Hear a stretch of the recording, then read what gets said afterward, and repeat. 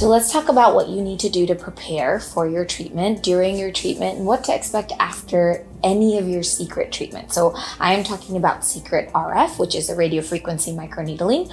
I am talking about the secret CO2, which is your CO2 ablative laser procedure, and a lot of times the combination of the two. So if you're just doing the secret RF needling, most of the work is happening underneath the surface of the skin, which means the post-care is very easy.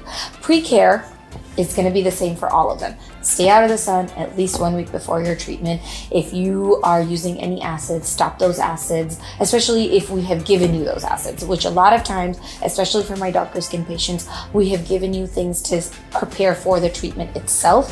Stop those 3 days before you actually come in for your treatment.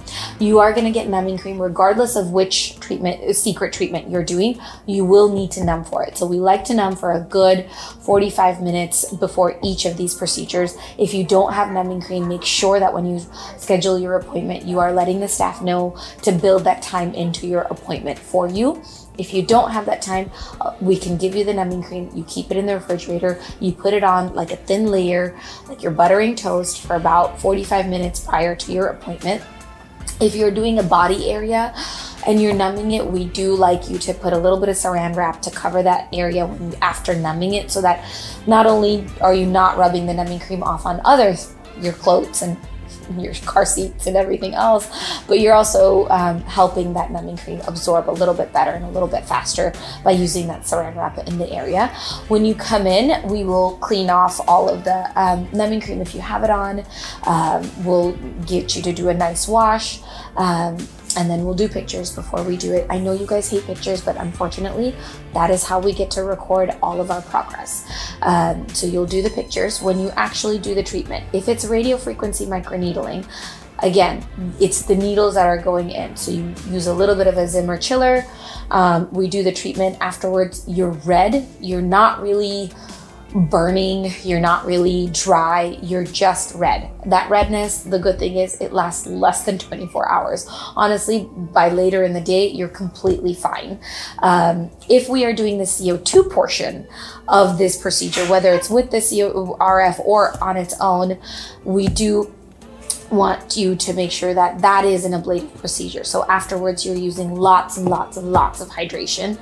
Most of the time, we will give you something post-care. If we don't give you something post-care, then make sure that you're using anything that has hyaluronic acid, anything that is a nice, gentle, not a thick moisturizer for 3 times a day for the first week post-care.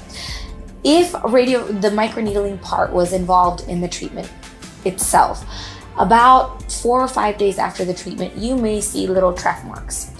Those track marks can take a few days to turn over. You are welcome to put makeup on, not a problem. If we have done the CO2 portion, then your skin is going to be dry, it's going to be red, it's going to be flaky. We want you to avoid makeup for the entire time that it is dry and flaky, because that skin cell is turning over. So it's not the putting on makeup itself, it's the taking the makeup off. When we take makeup off, we have to rub, we have to really massage whatever products that we're using. And those products, those makeup removers, can be very, very harsh for that already irritated skin. So realize that your skin is going to be irritated. At the end of the day, if you don't know and you don't remember, treat it like a sunburn and you will not go wrong. Any issues, any complications, please, please, please call the office or email us. You Facebook us, Instagram us. We will answer. You have plenty of ways to get a hold of us. Afterwards, once the skin is done healing, about that 7 to 10 day mark, you can go back to life as normal. Exercise post CO2, definitely wait to sweat at minimum of 5 days after your treatment. Post only radio frequency microneedling, again, nothing has happened to the surface of the skin, so you can start your workouts 24 hours after these treatments, no problem.